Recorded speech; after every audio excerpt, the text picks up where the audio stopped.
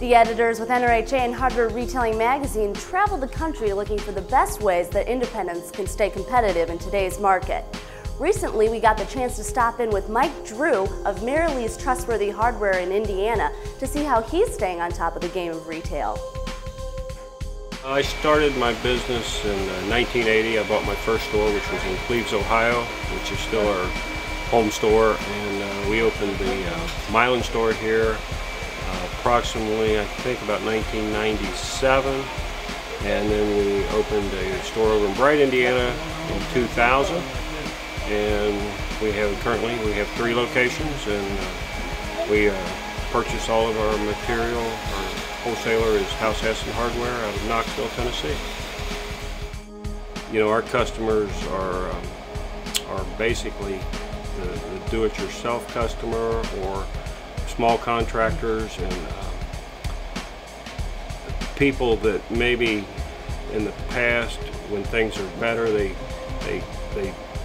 call people in to do those things. Now, with things a little bit tighter, or they're making sure that they come into us and we're helping them get through that project. So bottom line, we do see it a little bit, but our business remains pretty strong because of that.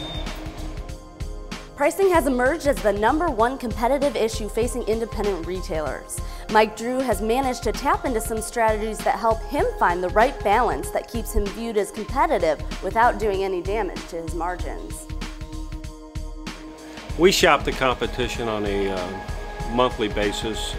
We go out with our managers and we take an evening once a month and go out and we shop items that the managers of my store or items that I designate, and then we get together and have dinner that evening and talk about what we've done that evening, and then we take the next 3 to 4 weeks before we do another price shop and we analyze what we've done, make the price points in our store that we need to make, and change our retails and customize them to where we need to be. We do not have a formal pricing as far as pricing issues, because I don't want to get into everyone carrying something in for every item and saying, because I feel that no matter where your price is at, someone can beat you every day. I mean, if you want to shop long enough. But I do give my managers the position to override prices if they so deem it necessary, if it's for a quantity of something or whatever. And we have parameters,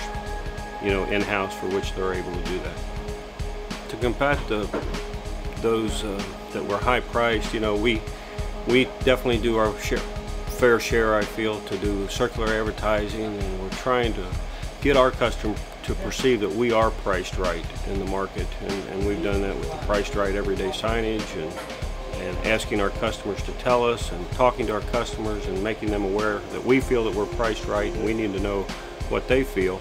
But as far as getting that message across by everyone in the marketplace, I really don't feel that it's being done.